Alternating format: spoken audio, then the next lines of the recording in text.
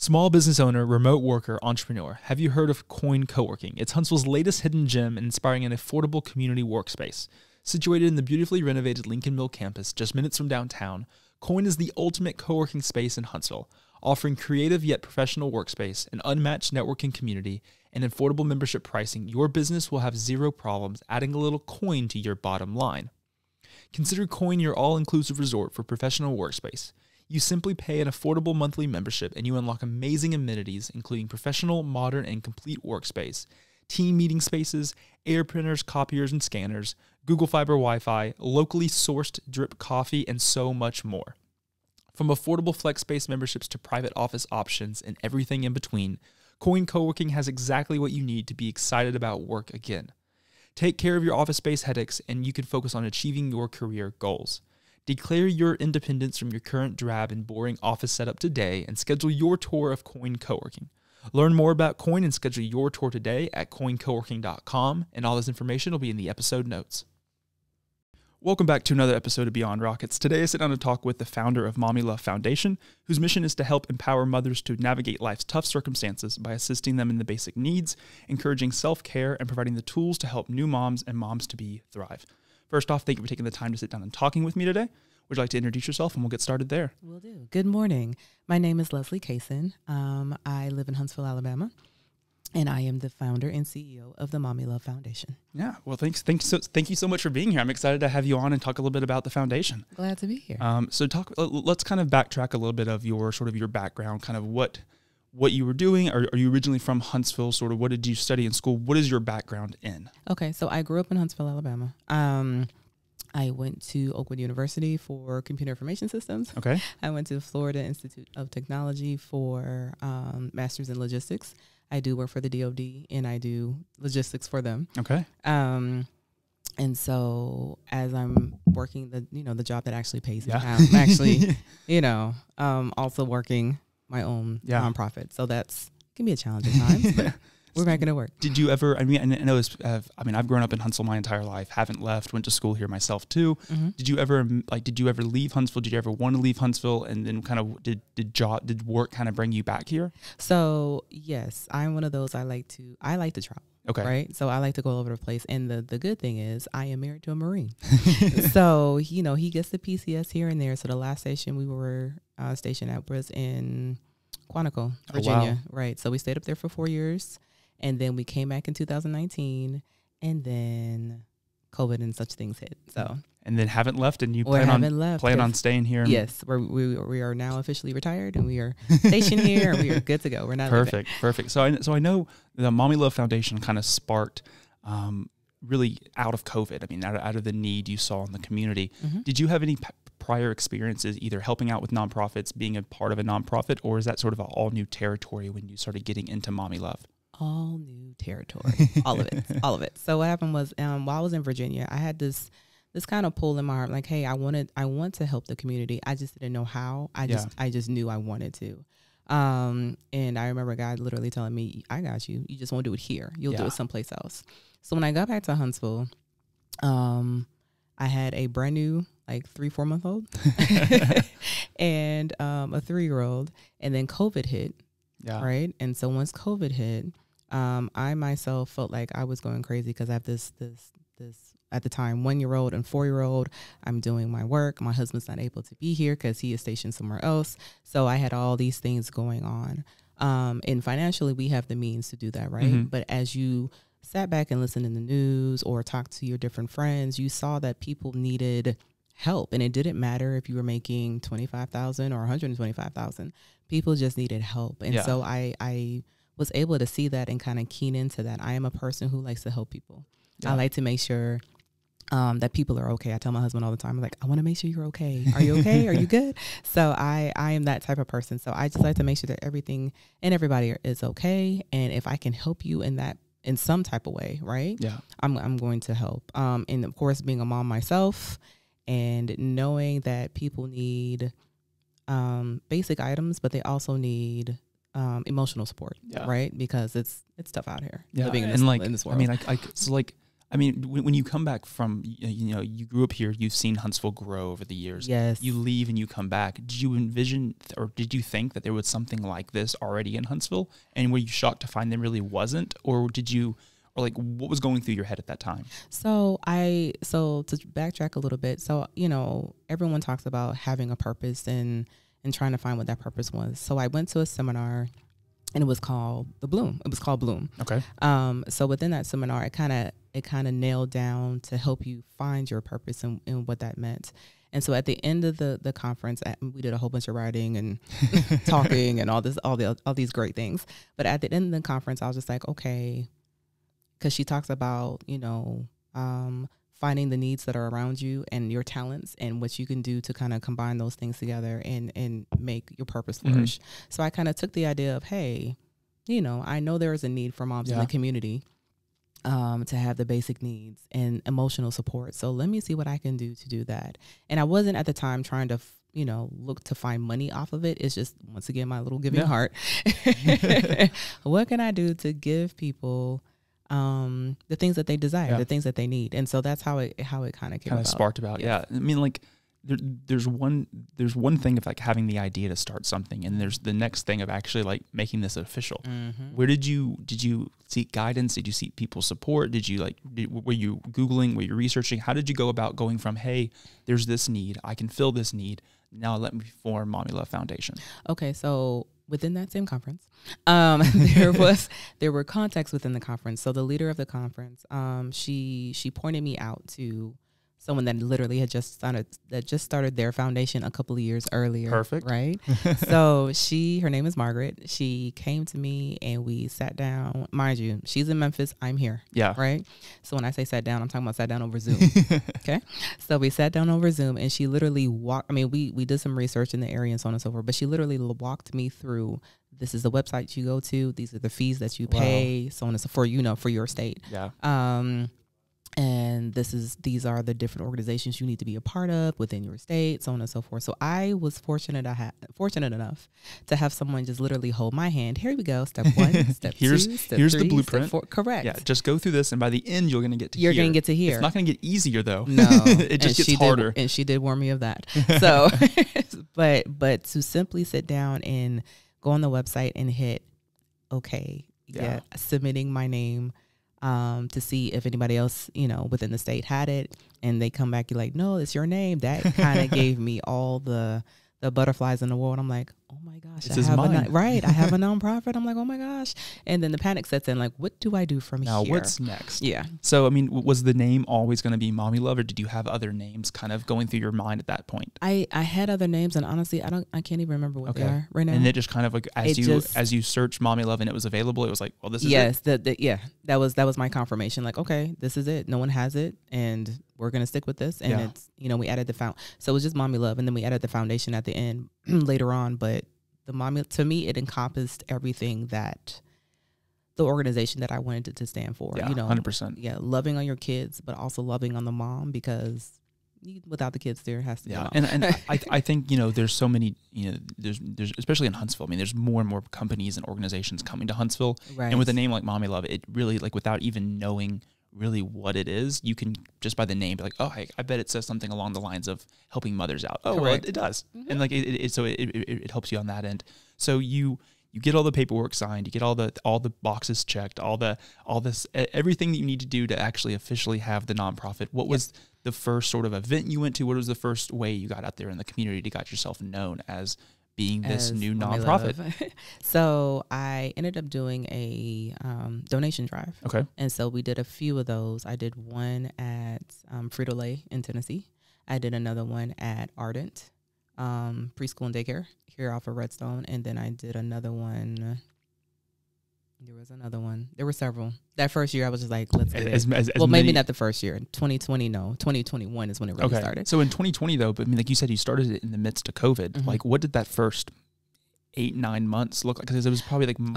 Yeah. That was a lot of work. The first 8-9 months were a lot of work because, I mean, yes, you have all your paperwork done and so on and so forth, but you still... And at that time, I had a board, because you have to have a board to sign up, right? Yeah. So, but having those meetings with the board, I didn't even know where to begin and where to start. Yeah. So I hired myself a professional coach. There you go.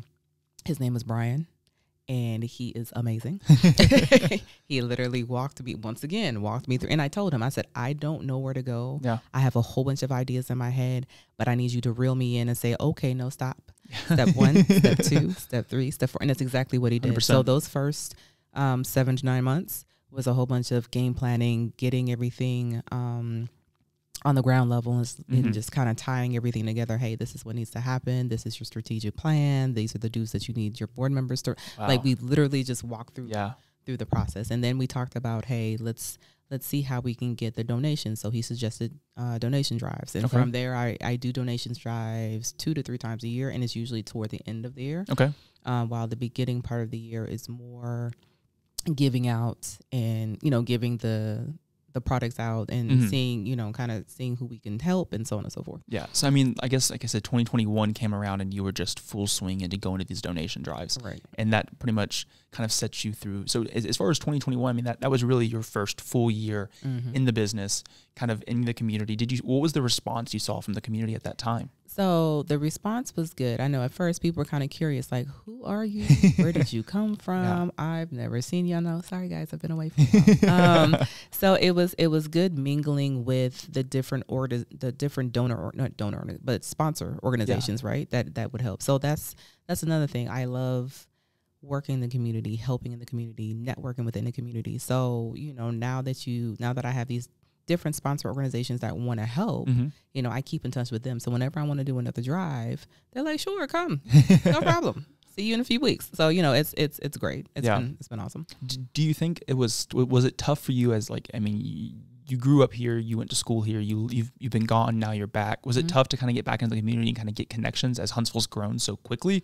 Or did you find it kind of easy once you kind of started getting going? It's kind of easy. Okay. For me, it was kind of easy because, once again, I grew up here. So if I don't know somebody else knows 100%. Somebody, right? And so the networking was, I'm halfway decent at it. So the networking was a little easy for me. Yeah. And then once again, I have 1,010 ideas in my head and I can never settle on one. Hence why I can talk to Brian. But then he would give me suggestions. Well, hey, talk to this person, see if this person knows, like, the CEO or the president of this company, and so on and so forth. So, I think as Huntsville's continuing to grow so quickly, it's so easy. I mean, I find it all the time for me when I'm out and about that I'll see someone I know, or I'll see someone that I know that I'll talk to them about someone else that I'm wanting to know, and they'll know them. Yes. And even though it's growing so quickly, it still feels like that small hometown. It still feels like that. And I hope it stays that way, because I love it, but I don't know if it will. And it'll be a tough one. So you get into, so 2021 is your first full year. 2022, you start getting into sort of that rhythm, I would assume, kind of figuring out kind of what the community is looking for, different sponsorships, different events to go to. How has 2023 gone so far, I guess halfway into this year as we record on June the 15th? Yes. So we're getting busier. Okay. Right. So we get more requests for help. If you go to our website, www.mommylovefoundation.org, there is a survey that you take. Once you take the survey, of course, I get the results, and then we go through and we help, the individual as needed. So 2023 is more of verbally getting our name out there. 100%. Myself coming onto podcasts or going on. I had an interview with WZYP with Mojo earlier within the year. So it's more people hearing my voice, or a representative from 100%. Mommy Love, and hearing what we do and putting a face and a voice to the Mommy Love Foundation. Also going to different events within the community, setting up a booth. Say, hey, this is who we are. This is what we do. And you may not need our help this time, but you may know somebody else that does. Yeah. So take a flyer, take a postcard, pass it on to somebody, that you may need some help. So it's kind of getting our faces back out there into the community, so people can actually see who we are and just not just, some random somebody online. Yeah. So you mentioned trying to get your number. Yeah. Trying to get your money. You mentioned it a little bit earlier though. You said, like, balancing kind of your DOD work, the jobs, and balancing Mommy Love. Now that you're 2 years sort of kind of really into the swing of things, really, how have you continued to figure out ways to balance the two? Because I would presume it's probably pretty difficult. It is. However, this is where volunteers come in. So I have a few volunteers. Like, so whenever I get notification that, hey, this person needs help, this person needs a package delivered to them, or they can come pick up the package. They'll come, they'll meet me, we'll put packages together, and we'll either deliver them, or usually I have a pickup spot where people can just come and pick up the package. Perfect. But yeah, so the volunteers are what help. I have board members too, but a lot of them are not, in town per se, but they're ones that are here. Yeah. They're busy also. So it's a absolute balancing act, but we make it happen. Yeah. And so if, as soon as I can find a better way to streamline it, please no, I will. But right now, for what we have, it works. Yeah. So you said you've been on a lot of different things, the podcast included right now, and then on the radio shows, and really the end of the year is really when the donations, a lot of the donations start happening. What does the rest of 2023 look like for Mommy Love Foundation? What are some goals that you're hoping to accomplish, and sort of what are you hoping to see at the end of December when it's getting into the new year and you're ready to say, hey, here's what 2023 look like. What would you like to see Mommy Love have done this year? Okay, so I would like to see that Mommy Love has an actual storage facility space. Oh wow. Okay. Right. So we're looking for the best deals, but we're also looking for someone to sponsor a storage unit that is air controlled, right? Because we have diapers and wipes and stuff, and you don't want all that stuff to dry out, right? So where the stuff is located currently, it's not the best area, but we either an office space or preferably a storage unit. So we can, get in there and organize everything that we need to organize and so on and so forth. So between that, having actual sponsors for the organization that will sponsor, the 10 grand or the 20 grand, to help our organization thrive, so we can keep the products that we need in stock, so we can give them out when people need them. And of course, our donation drives, right? So of course, as we're giving things out, we need stuff to replenish. So toward the end of the year, another or different types of donation drives, maybe looking at a fun day or something to that extent to include the kids and, moms in need, or moms that just know someone, just everyone, just come out and just socialize and chat with each other and so on and so forth. What would you like to see if there was a headline that came out, say, in the next 3 years for Mommy Love Foundation, what would you like that headline to say? You would ask me something like that. Got to ask the tough questions. Something to the extent of Mommy Love has helped X number of moms thrive within the community, within the Huntsville, Madison / Tennessee Valley community, right? So because we serve the Tennessee Valley community. Something to that extent, because I like to see moms thrive, right? And if the moms are good, I feel like the family is good. And when the family is good, they can better contribute to society. Yeah, 100%. So I mean, starting a nonprofit is starting a business. I mean, you're a business owner, right? And that was kind of hard to get my head around, right? Because you always think of for-profits, but nonprofits, you're like, I'm not really gaining any money for myself. Everything goes toward, back into the organization, right? Back into the organization. So that was kind of hard to like actually sit down and think like, oh, I'm actually a CEO. I'm actually a founder, and it actually matters. Was that something that you ever imagined you would do, or was that sort of just the shift when COVID kind of happened? You're like, I think this is something that's possible. I've wanted to do something like this, and then now you're like in 2023. Well, I kind of am the CEO now. Right? No, it was not something I wanted to do. Is it something that you've gone to enjoy now? I guess kind of being into it. Yeah. So my dad, he growing up, he used to have an HVAC company, right? Okay. So dad was like a CEO / but he also worked at Drake teaching HVAC, right? Okay. So that was some of the example that I had growing up. But for myself, I was like, I'm okay. I'm good. I will happily go to a job, work at 8 to 5 and go back to the house and I'm fine. But as, like you said, COVID came, it kind of shifted, not just mine, but everybody's perspective, right? So I was just like, well, this is probably possible. Let's see how this works. I was like, and it's just a nonprofit, right? Yeah, like, it can't be that. It can't be that much work. It can't be that much work. Lies. Yes. The lies. Probably even more work sometimes. Right. Yeah, it can be. And depending on other people to help you, that can somewhat be a challenge. But it's also a good thing because the people do show up, right? Yes. They actually show up. They actually come to help, and they're just donating their time.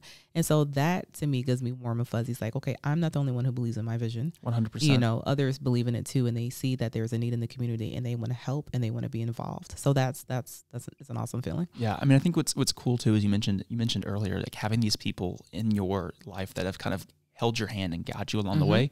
There's no, and if anyone's listening and like, if they have their own business or they want to start their own business or they're thinking about starting a nonprofit, whatever it might be, you get there's no golden ticket at the end when you launch your business that says I did it by myself. Right.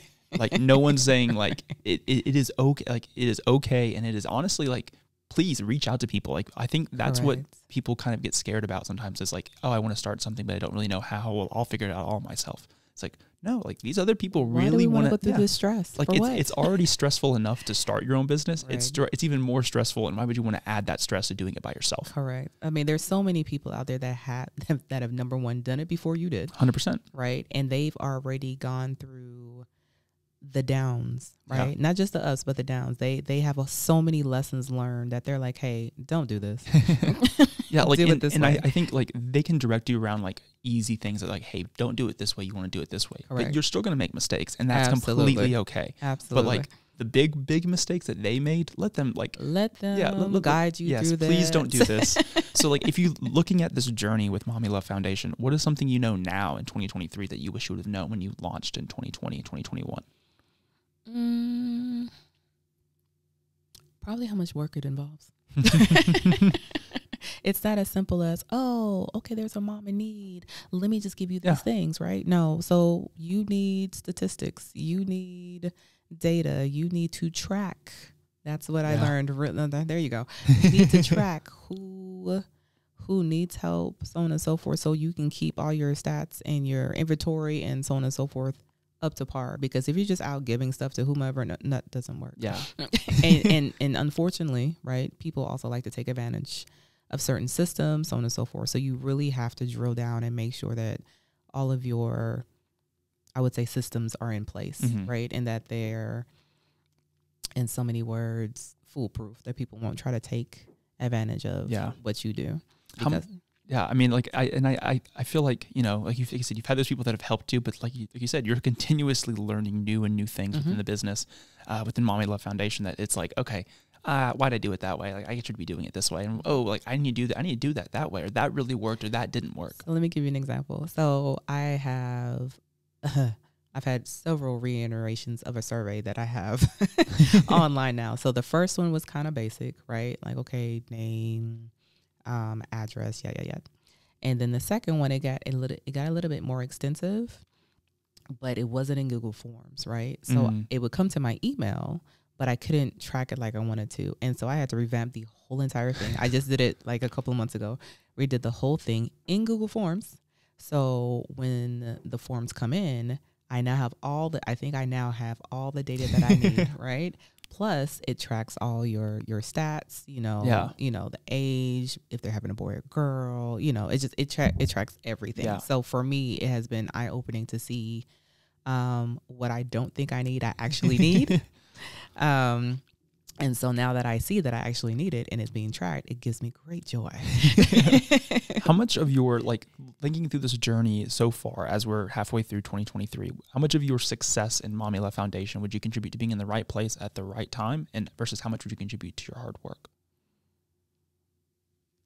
So let's just say hard work is definitely part of it, right? You can't, for the things that you want, you have to go for it. Yeah. That's just what it is. And I consider myself a go-getter when I want to be.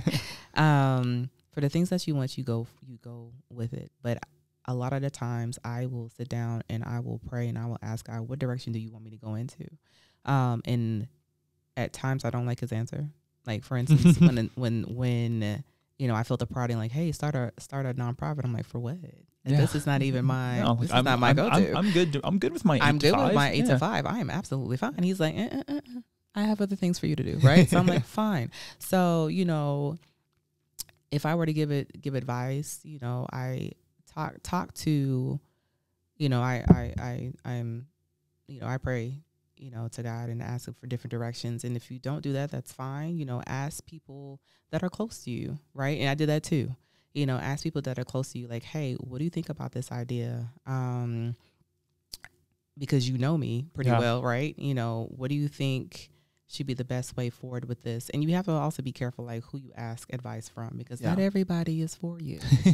And that sucks, right? Yeah. But for the ones that you trust, ask them and see what they think of your ideas and so on and so forth. And most of the time, if people are supportive, they'll tell you, hey, let's go, let's do it, and they'll actually push you along the way. Let's say, hey, let me find ways to help you, move. So I think it's a combination of different things. Yeah. Now the percentages, that's going to be different for everybody. But for me, I'm all about, asking for guidance and gaining the help. And I think that was another thing for me that I learned from, I'll backtrack a little bit, from 2020 to 2023, it is okay to ask for help. Yeah. Like, literally, it is okay to ask for help. You don't have to do it by yourself. You don't have to stress about it. Even when I broke down and hired my coach, it was a process for me to learn, because I'm used to doing everything by myself, 100%. Right? And I'm just independent like that. And when you want to start something new like this, it's like you want to see it, you want to carry it, you want to put it on your back, and you want to carry it as far as you can by yourself, right? And then you're going to ask for help when you physically can't go farther. Absolutely. It's like, why wait till then? But that's too late. It's too late by then, right? Because you're stressed out, you're tired, and even the help that people are wanting to give you, you don't even want it. You're like, I don't care, right? You get to I'm going to bootstrap it myself. Right. You get to a point where you're like, I don't care. You're thinking, hey, it'll turn out however it turns out, and it's fine because it's my mistake. But you don't have to do that. Let's not do that. Please don't do that if you're listening. I advise you not to. So if anyone's listening and they want to connect with Mommy Love Foundation, they want to donate, they want to be involved, where can they find you? Where can they connect with you? All right. So donations, you can go to www.mommylovefoundation.org. There is a donate button there. The survey button will probably pop up first. It's like a little pop-up, but outside of that, find the donate button should be right there. If you scroll up or down, hit the donate button and you can donate there. To find us on social media, it's at Mommy Love Foundation. That is for Facebook and Instagram. Perfect. Well, I mean, so we'll have all their information in the episode notes too, links to the social medias, the links to their website as well. Awesome. So we'll have all that there. But thank you so much for joining me today. It's been fun learning more about the Mommy Love Foundation. I continue to look forward to the success you'll have in Huntsville and the Tennessee Valley for years to come. So thank you so much. Thank you so much for having me. I appreciate you.